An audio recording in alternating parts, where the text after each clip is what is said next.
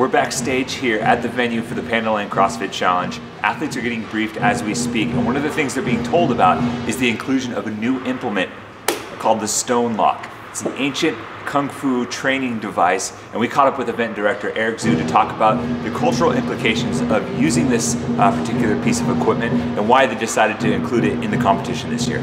The Stone Lock is the piece of equipment that old Asian Chinese Kung Fu master they use to train their strength and to train their speed and train their agility. So yeah, that's a piece of equipment that's been around for 1,000 years, but like recently people started to not to use it anymore, and we thought it'd be just super cool to bring it back alive.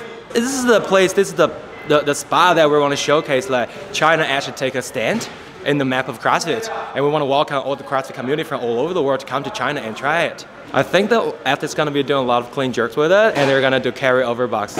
Yeah, so it's going to be fun.